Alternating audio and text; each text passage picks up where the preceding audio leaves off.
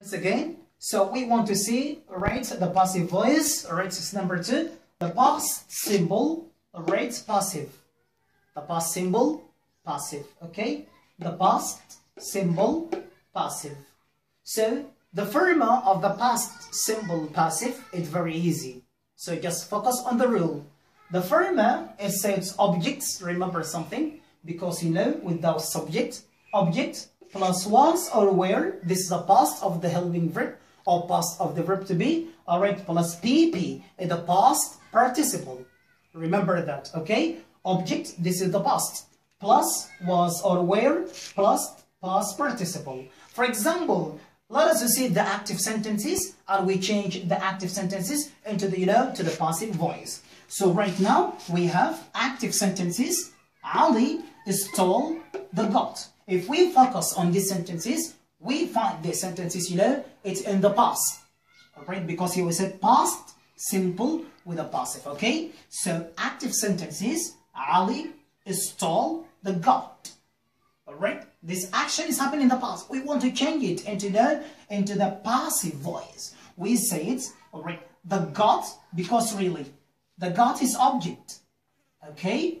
Alright, we say the goat was in the past of, of the helping verb. Alright? So, stolen in the past. Alright, participle of stole. We say it, the passive voice, the goat was stolen. Really, why I said was, because goat is singular. Alright, in the next example, let us see how can we use where, because if the object is a plural. Let us see the next example.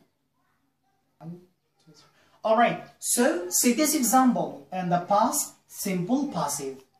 The active sentences, Ali shut the doors. Remember something? Doors. It is plural, it's not singular, right? So we said Ali shut the door. And remember, shut here is the past of the verb of shut.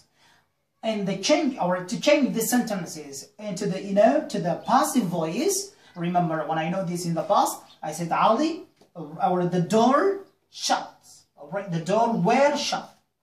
The door, okay, because where it take s, alright, shut. It will be the passive voice. The doors were shut.